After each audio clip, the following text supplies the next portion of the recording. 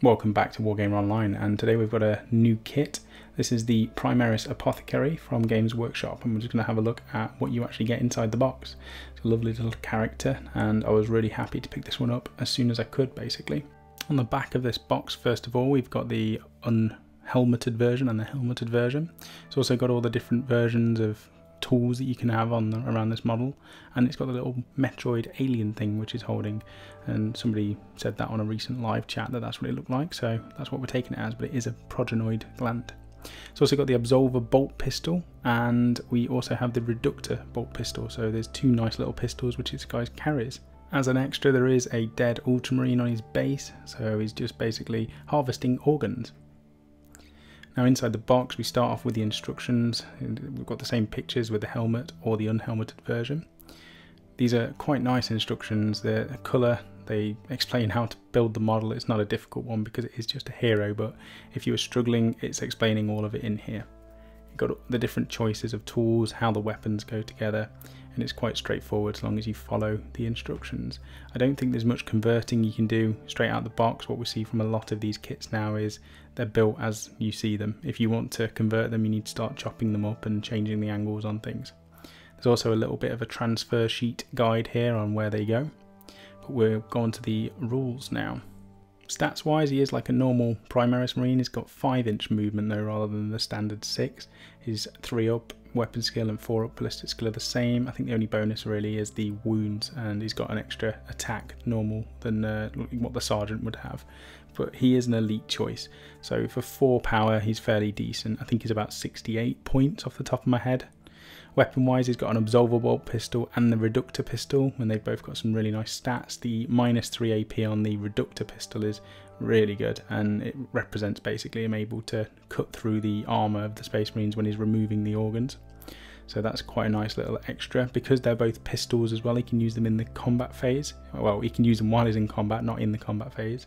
So you can get up close and personal with enemy units and still shoot them. Ability wise, the Apothecary's got the Narthecium, which is the standard that you see from Apothecaries. So at the end of any of your movement phases, the Apothecary can attempt to heal or revive a single model.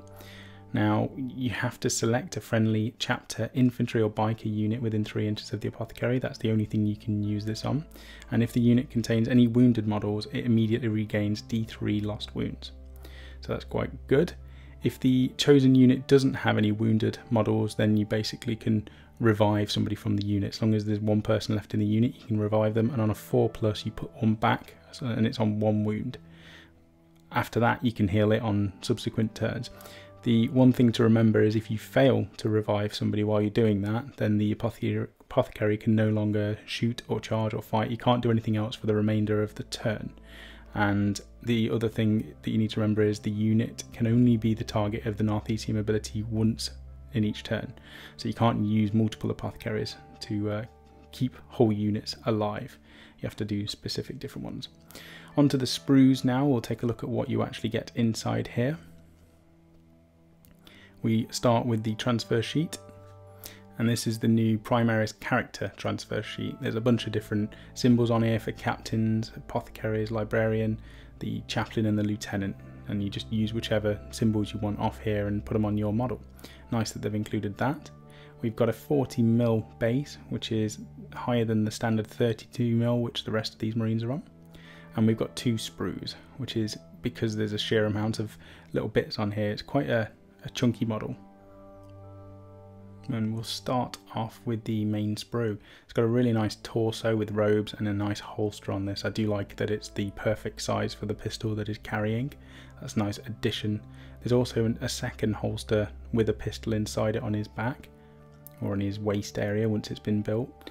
The other nice stuff on this, I mean, the ultramarine base is awesome. It's quite nice, and it looks like it's quite recessed as well. It's a fairly flat one. It's not going to come off the base quite so much.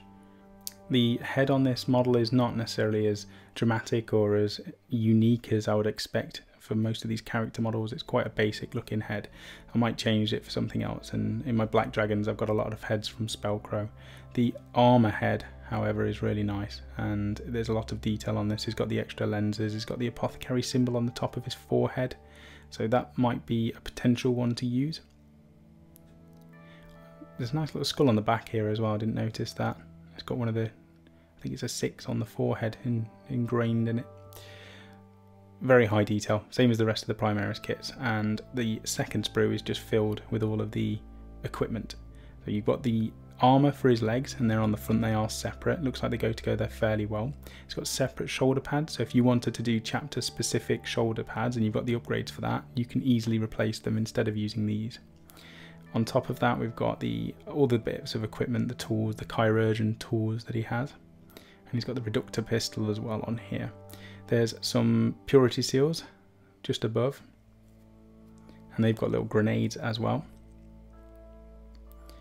And there's like, I mean, that's the Metroid alien that somebody pointed out. So it's a progenoid gland, and he's got his little capsule as well to carry gene seed round with him, or whatever it is that he carries in that capsule. Maybe it's just an energy drink, just for while he's running around healing people.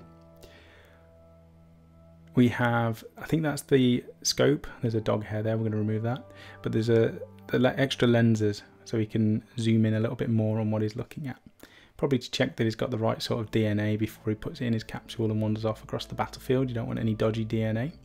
So overall, it's a really nice kit. There's loads of nice little bits and pieces. You can use these on other models and convert them and chop them up as well. Let us know in the comments down below if you're going to be picking up one of these apothecaries, or 2 or 3 of them, or if you're going to convert them from kits you already have.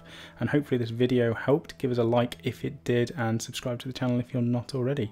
Thank you very much for watching, and I will see you on the next unboxing or bat rep or tutorial or whatever it is that comes out next. Have a good one, people.